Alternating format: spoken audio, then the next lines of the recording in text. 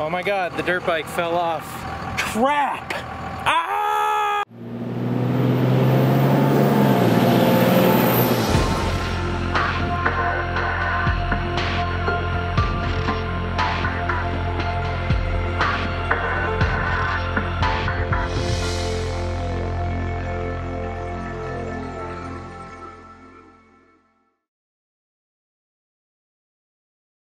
Hello. I'm very glad to have you back for another episode, and if I'm at all honest with you, I miss these episodes. If you've been following the channel for a while, you've kind of seen that we had a lot of episodes and a lot of vlogs, and over the course of the whole channel, I've really loved doing rig walkarounds and telling other people's stories of them traveling on the road. And to be honest, I've gotten a little bit obsessed with that. And when I do these rig walkarounds, I just want to put them out there right away because these people's stories have inspired me so much. But I've realized that I haven't been telling my story as much. So we're going back to Utah, episode 16. I'm here in Washington, by the way, right now, and been all through California and Oregon and Canada already, and we're gonna head to Alaska as well. So there's huge stuff coming. I have so much to update you guys on. It's actually a little bit daunting, but there's lots of good stuff that happened, and I filmed it pretty much all. So let's go back to Utah. We're going to Tokerville Falls. Let's head on back to Utah and catch you guys up with my story living full-time on the road. All right, what's up everybody? Well, I just Skyped with my brother from the Netherlands at a gas station in Hurricane, Utah. So that was pretty cool. Now we are headed to Tokerville Falls. And I've seen this place on Instagram a bunch, mainly the one picture of rigs crossing the top of the waterfall. So you can cross at the top. It looks to be very, very low. But anyways, really excited. This is a place, like I said, that I've kind of been scoping for a while and been on the list for a little bit. So excited to take you there. Woo! Tokerville. Virgin Utah style mountains over to the right. And we got that snowy Tokerville to the left, y'all. City here. Coral pink sand and snowy mountains. That's pretty cool. Extremely rough road, four-wheel drive recommended. That's what we like to see. Sweet. So yeah, it's a pretty like popular area, but I mean, I don't know. There could be tons of people out there. There could be nobody. I've seen it. The pictures I've seen haven't been a lot of people, but that's just pictures. But either way, I'm stoked. I really don't care. If there's a lot of people, awesome. Hopefully we'll meet people. My mentality has changed a lot traveling solo on the road. Meeting people is great, so I don't really mind camping next to other people. Whereas before, I would solely go camping to get away from people. And so this is what they say when they mean rough road. Like super jagged, like, you know, it's not like gnarly crawling, but it's super rough road. So yeah, we're gonna air down. How you doing?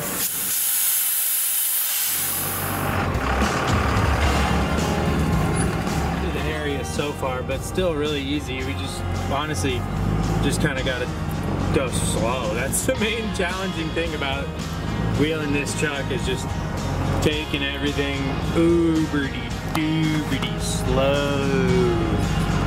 Because yeah, it'll slam you real hard if you want it to.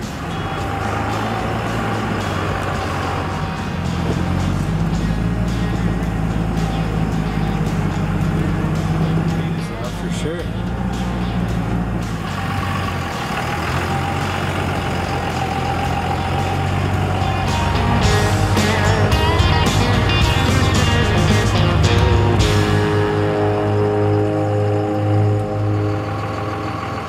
Oh my god, the dirt bike fell off.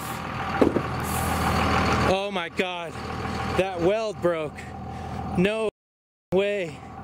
No way this weld broke. I knew that was gonna happen. This poor KTM.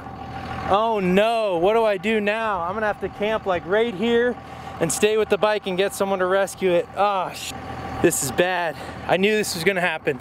I had a feeling. Crap! Ah!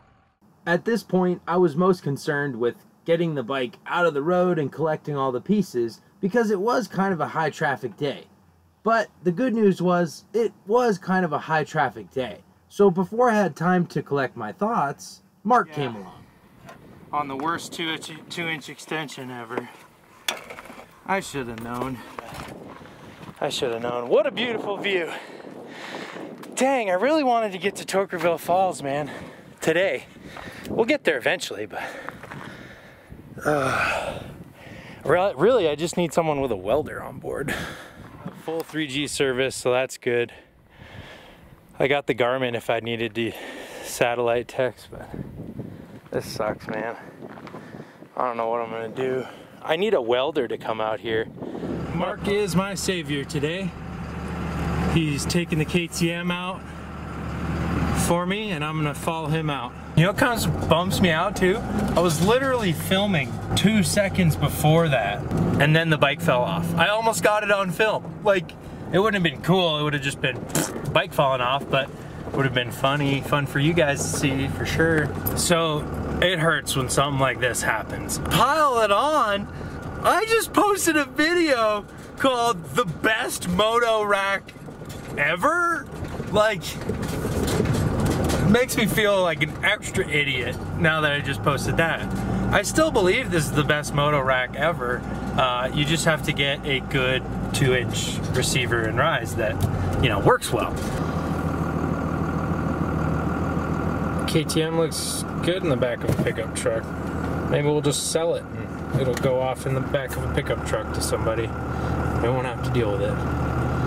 No, that's not the right attitude, Phil. But honestly, this dirt bike thing has been something I've the whole time been like, really? I mean, I love don't get me wrong, I love dirt biking, but like, really, you're gonna haul that with you everywhere? Like, and it's kind of been a pain in the ass. Like, I can feel the difference when it's not back there. Nice little toy home for sale, doesn't say how much. Well, we're back in Hurricane at the laundromat. So yeah, I think we might be going to the Walmart, unless his brother's welding shop's around here. Yep, turning into the Walmart, back at the Walmart. Right, well, we're here at Walmart. Coda Girl's being patient. Stay there, babies. We got the vent going for her. It's nice and cool in there. But anyways, this is what broke. So check this out. This wasn't welded on the inside. Got rusted on the inside there. I bought this a few months ago. And the welds just all snapped off right there. Piece of crap. But yeah, you can see like right here, just like it's like flat right there. Like wasn't stuck at all. And it got rusted in there and just popped up. That might be one of the issues right there. Should have looked at that and returned it. But anyways, lesson learned. Well, I realized something pretty funny yesterday. That, you know, when I just sat down in the camper and I was talking to Fife and I had a moment to kind of think about what had happened, I realized I wasn't stuck at all. All I had to do was take this piece off, the rise, and that broke right there, and put the moto hauler on the extension right there. Take the hitch link out and put it right there. I didn't realize, I forgot, like you have 2 receivers. This was a rise, so you have 2, you have 1 down below. So anyways, I'm just gonna throw it on there. So I'm gonna go back home and I'm gonna redo my electrical. I'm gonna install a 1-burner slide out little stove thingy. And I'm gonna leave a few other things behind, and I'll let you know what I'm leaving behind. Things that I just thought I needed that I know after 2 weeks on the road that I don't. The thought of heading home gave me very mixed emotions. On the one hand, like I said, it'd be great to shed some unneeded weight and get rid of some things I realized I don't need.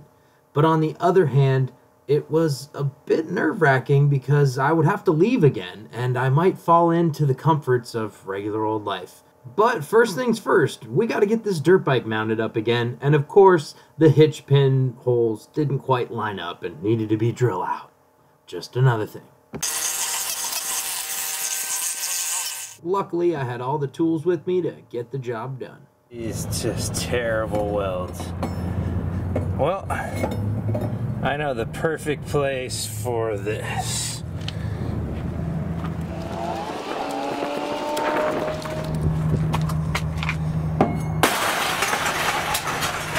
Metal.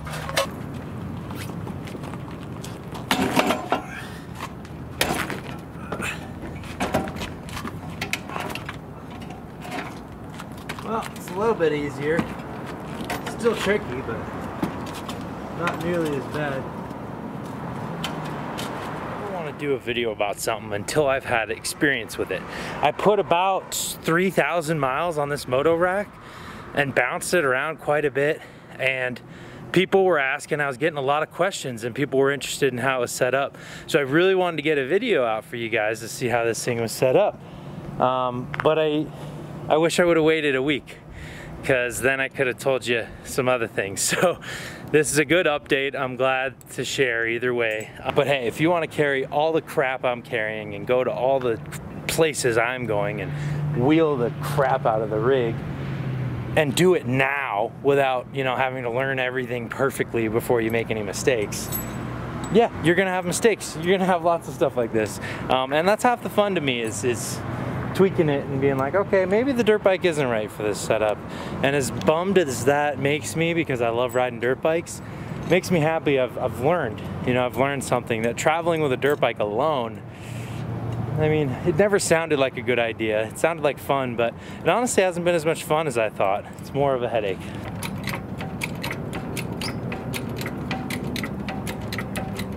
Okay, I think I need to take my roto packs off for now. Yep.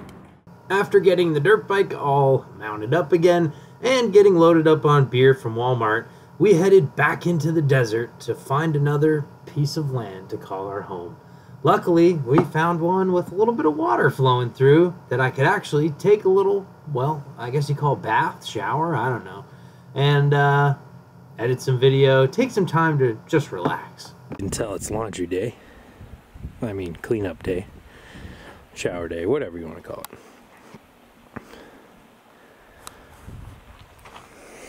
Take our little path down here to the little running water creek, Dilly Bob. Oh, jeez. Oops. Let's go.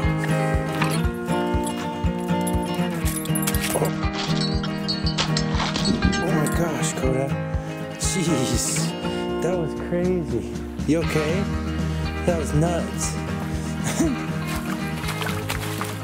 This is like a big rock slab right here. It's so cool.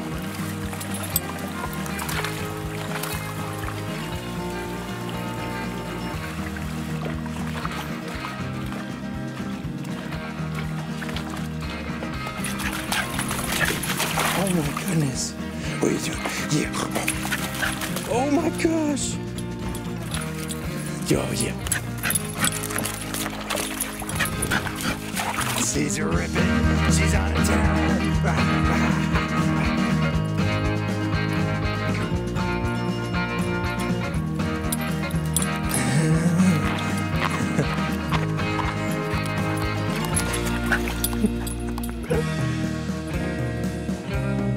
You down, huh?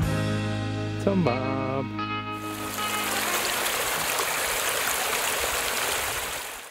As it was nice to catch up on some video, I kind of pondered, and just at that moment I got a call from one of my best Jeepin' buddies, Andy from Arizona, and he said he was coming out to Sand Hollow, Utah in the next weekend. And well, I just happened to be right around the corner, about a half hour away. So I decided to stay a couple extra days to meet up with this crazy group for one of the gnarliest Jeepin' experiences I've ever had. Stay tuned for that in episode 17. Thanks so much for watching this one. And as always, the question is, are you down to mob?